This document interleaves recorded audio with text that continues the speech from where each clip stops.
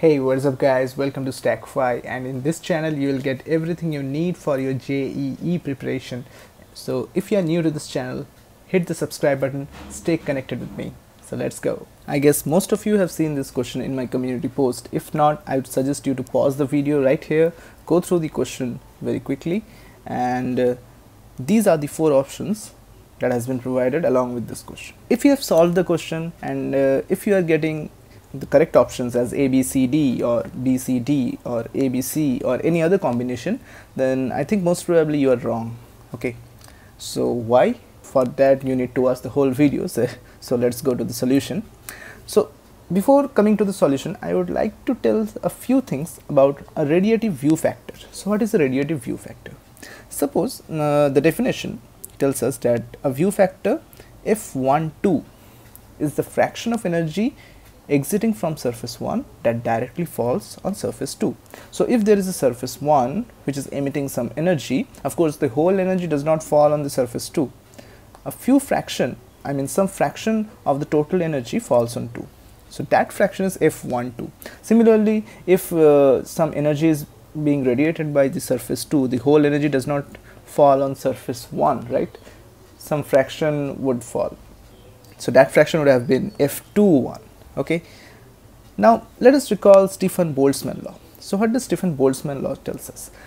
Here in the given diagram, I have considered 2 concentric spherical black bodies.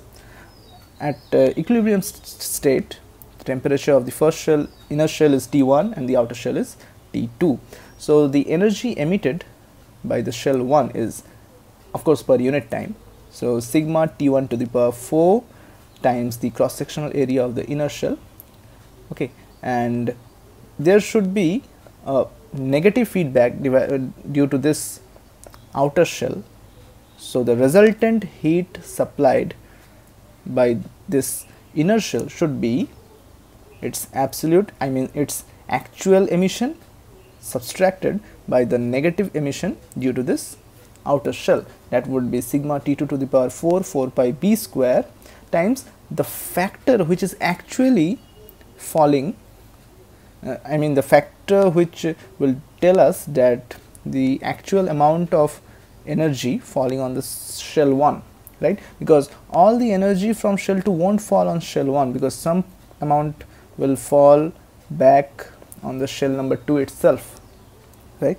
So for that we need the view factor here, and the view factor will be written like this: F21 means view factor for energy given out by shell 2 and it is falling on shell 1. Okay, so F21 for concentric spheres is defined as the square ratio of the square of the inner radius and outer radius. And from where did I get this one? Of course there is a theory behind it, and it would take a lot of time to prove this thing, right? So I won't use this video for that. I might give you some link or source from where you can get this information, or you can just Google it. You can Google view factor and get the relevant information.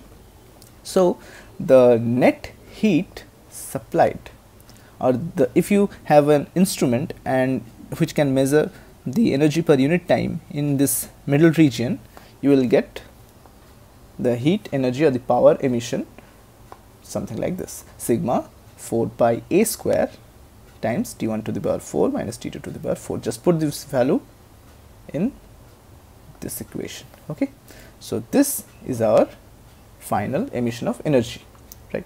Similarly, for concentric cylinders, these are 2 concentric infinite length cylinders. We are actually seeing the top view having inner radius A and outer radius B, shell number 1 and cylinder number 2.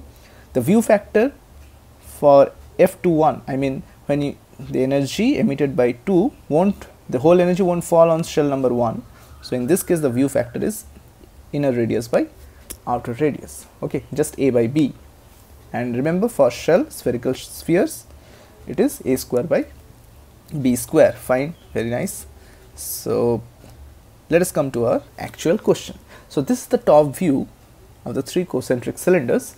So actually this one is not a cylinder, this is actually a wire carrying current of I. which is actually the main source of the power which is being emitted from this surface, from this cylindrical surface, and which will also increase the temperature of this shell number B, and eventually it will also increase the temperature of shell number C. So at equilibrium, in the question they have said that the temperature of shell B is 400 Kelvin, fine, and of course at equilibrium temperature, if you measure the energy received per unit time at any point in between the wire or the cylinder A and cylinder B, must be equal to the energy per unit time received at any point between cylinder B and cylinder C, which should also be equal to the energy received at any point between cylinder C and the surrounding.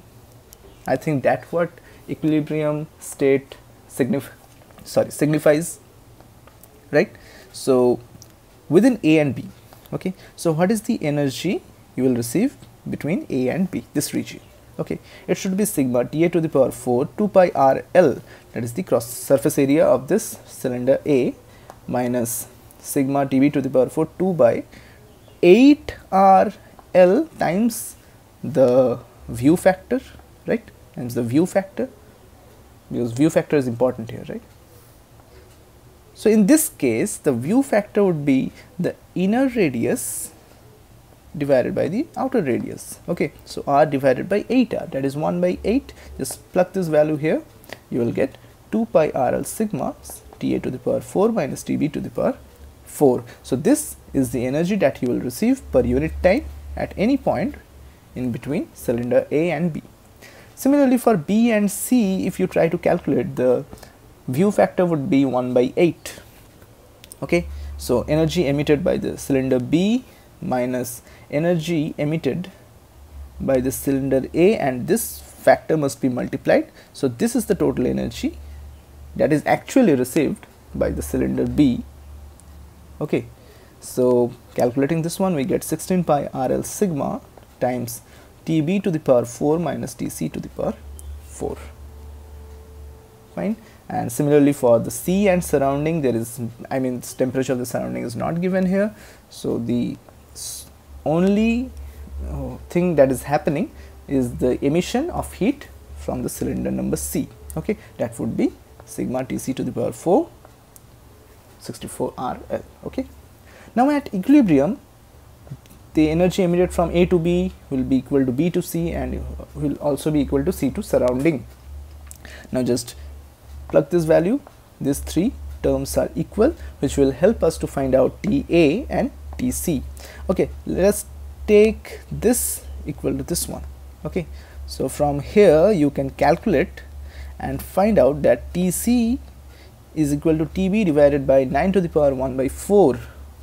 If you put the value of Tb, which is 400 Kelvin, you will get near about 230.94 Kelvin. Okay, so that leaves us with the option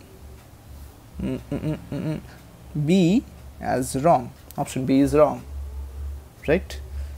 So let us come to our next option. Now if we equate this equation along with this one, just calculate it. I won't take much of your time here. You will see that, just put the value of Tc, of course, from this portion what you have received.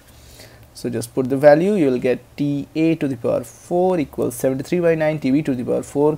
Put the value, calculate it, you will receive that Ta is equal to 675.04 Kelvin, which is nowhere equal to the value that has been given in the option. So option A is also wrong, right?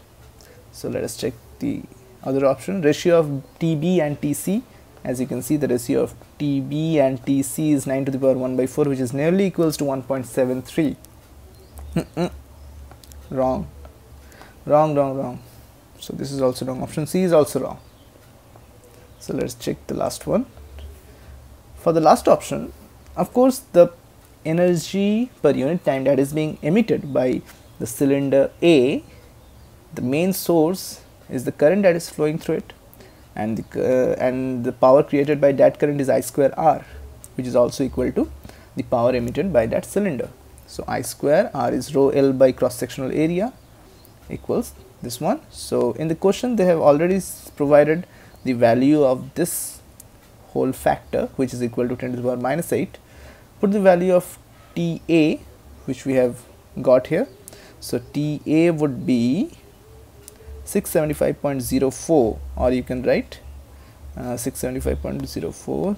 Oops, sorry, I did a mistake here. It should be 675.04 whole to the power 4. So let me calculate this portion. After calculating everything, we get 64.44. okay, just put the value of TA that you have got from here, calculate it, you will get 64.44. so does it match with the option that has been provided in the question? They have given 32 times root 2, so 32 times root 2 is 45.64, which absolutely does not match with our answer. So option D is also wrong. Okay, so this is the final take of this question from my side. Your opinions are mostly welcome. As you have seen the whole video and you have come to the end of the video, so you will get a cookie, and I will see you in the next one. Take care. Peace.